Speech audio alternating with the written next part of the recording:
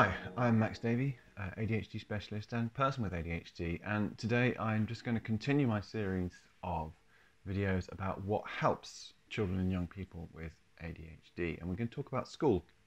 Now, there are two wrong ways to think about an ADHD child in school.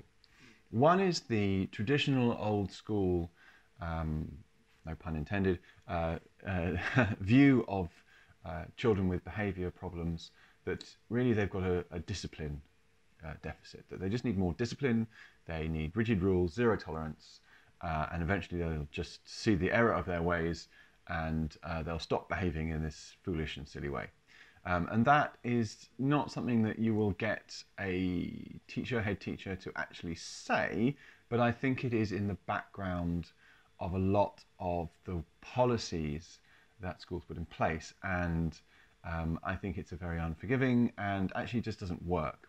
But the opposite view, which also doesn't work, is, oh, well, they've got ADHD, so there's nothing we can do about it. We've just got to really make allowance and just let them be their, let them be them, and we can't change their behaviour, so we've just got to adapt to it.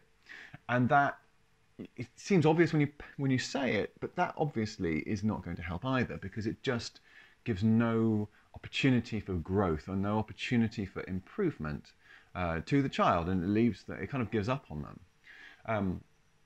So generally speaking, if you're thinking about schools, the approach that I would say is that we are where we are, and what we need to do is work very hard together to get to a better place in terms of how well the child can engage with class, how well they behave, and it is everyone's collective duty and job to get that in a better place.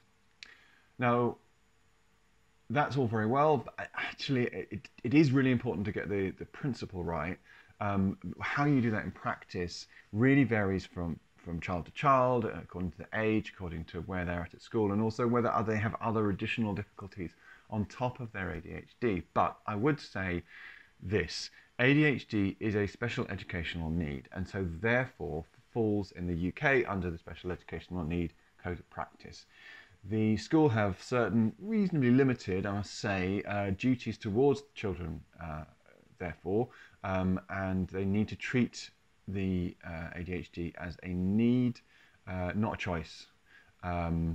So they need to put in place certain strategies, and what you should have locally are professionals who will be able to advise the school on what those strategies ought to be. So in Lambeth, where I work, we have a whole kind of booklet of strategies that schools can put in place. And what they need to do, as well as putting the strategies in place, is then kind of do this kind of continuous process of trial and error, because not only will some strategies work with some kids and not others, and it's very difficult to predict what will work and what won't. What happens as well is that a strategy will work for 1 week and then stop working, and then it will work and then it won't work. So you just need to keep trying. You just need to keep rotating around those strategies, and it's exhausting. It's exhausting for teachers, and exhausting for kids.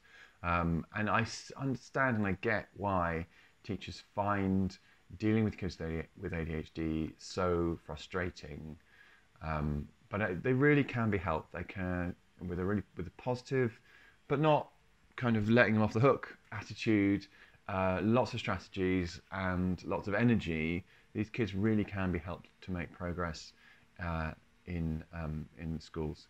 And so I just really want people to adopt those kind of principles and go forward together if they possibly can. There's lots of other stuff to say about schools, but that was, for me, the basics. Thank you very much.